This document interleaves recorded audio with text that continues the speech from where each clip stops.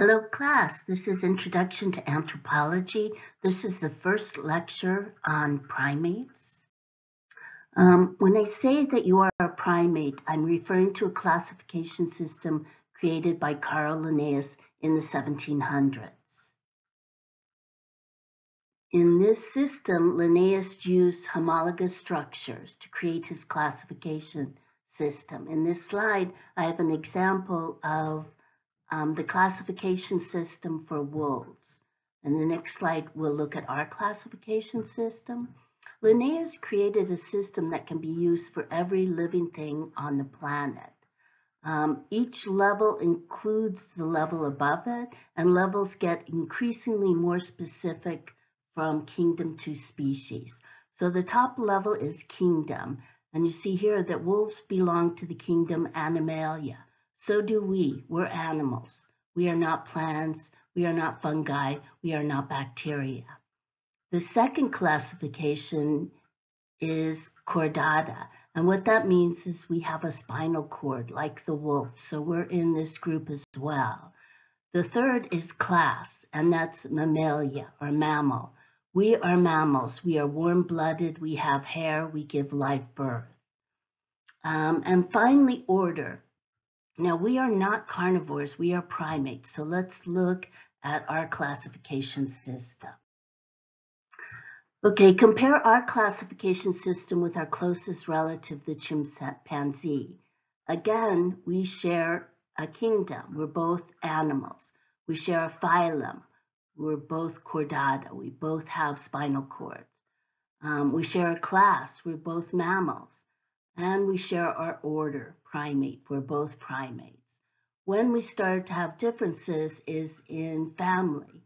And the final two categories, genus and species, those are individual to us. So our genus is Homo, our species is sapien. We are Homo sapiens. Chimpanzees are pan-troglodytes. Okay, that is their genus and species. Every living organism has to name a genus and a species under this system. Your order is primate, your genus is Homo, your species is sapien. You are Homo sapien. Now let's look at primate evolutionary trends. First of all, primates have grasping hands, very flexible hands with opposable thumbs.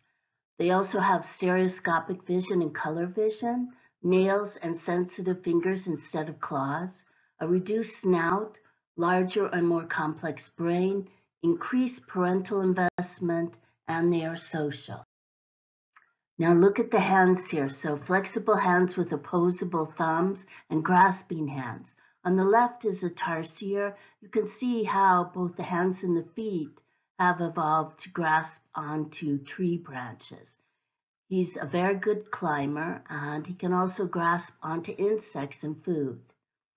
On the right is a chimpanzee, and again, they have very flexible hands and can do fine hand movements. Now, on your right is a dog paw. Dogs do not have nails, they have claws. On the left is a human. We have nails and we have these fingers with sensitive pads. We are able to touch things and get information just by our sense of touch. Okay, let's look at our vision. On the left is a rabbit. Very little of their vision is stereoscopic. Now, stereoscopic means that it's 3D.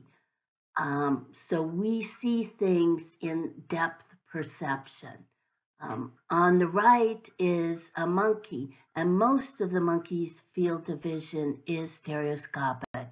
They see it in 3D, and in addition to that, primates see better color than most other animals. We see great color, as do most of the apes.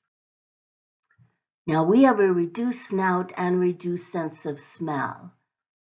Your dog has a very good sense of smell, and a large portion of their brain is dedicated towards that sense of smell.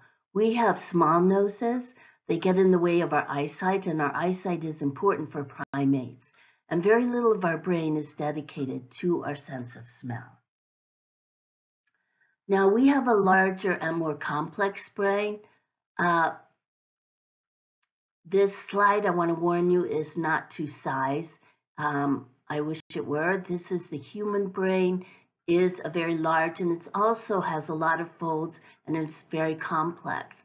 And primates in general have a more complex brain and a larger complex brain. Now, increased parental investment, we have 1 or 2 offspring, we do not have litters, and we invest a lot of time and care into our babies, bringing them up oftentimes for years and years. This right here is a chimpanzee family. It is Flo, one of the chimps that Goodall studied. She was a very good mother and had many successful children. Now, chimps can spend years with their mother, and even when they're adults, they recognize their mother and come back to the family unit to visit. Social behavior is a primary characteristic of all primates. Primates need to interact with other primates. It is how our brain is formed, and it is a very important part of our health. Okay, let's start looking at what I'm calling the 4 groups of primates. Prosimians, New World monkeys, Old World monkeys, and apes. Now, many primatologists consider the tarsiers a 5th group. I just want to focus this discussion on the 4 groups. This slide shows you 2 different types of prosimians. On your left is Loris. It is a Galago. They live in Africa, southern India, and Southeast Asia. On your right is a lemur from Madagascar. It shows you where the 2 different groups of prosimians live. On the left are the lemurs. They live in a large island off the coast of Africa called Madagascar. On the right are the lorises. They live in Africa, southern India, and Southeast Asia. Now here's an example of a lemur from Madagascar. Lemurs are vertical clingers and leapers. Note the long back legs. I will have a YouTube available for you on Blackboard, and you can watch these amazing animals move. There are many varieties of lemurs in Madagascar. This is the other type of prosimians called lorises. Again, they live in Africa, India, and Southeast Asia.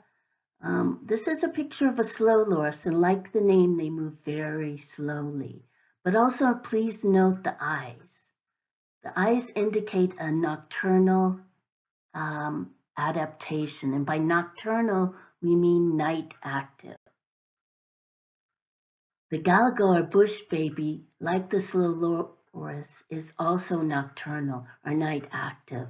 So they sleep during the day in little nests, and then at night they come out and hunt for insects through the forest.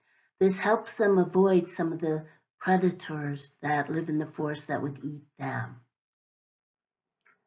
Okay, now let's look at New World monkeys. Characteristics of New World monkeys. New World monkeys live in South America and Central America.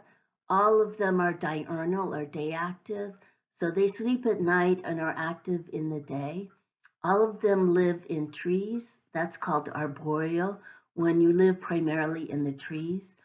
All New World monkeys have tails. Some have prehensile tails, and their faces are flatter and their nostrils flare outward. So here you can see 2 examples of New World monkeys. If you look at the nose, you can see how the noses flare out. They come in many different sizes and shapes. On the left is Yukari monkey with a red head. Monkeys see color well and oftentimes communicate things through the colors on their bodies. He's telling us that he's a very healthy individual with that bright red head. All of the New World monkeys have tails, but some have prehensile tails. Prehensile tails have fine musculature and can be used to manipulate objects or as a fifth limb for holding onto branches.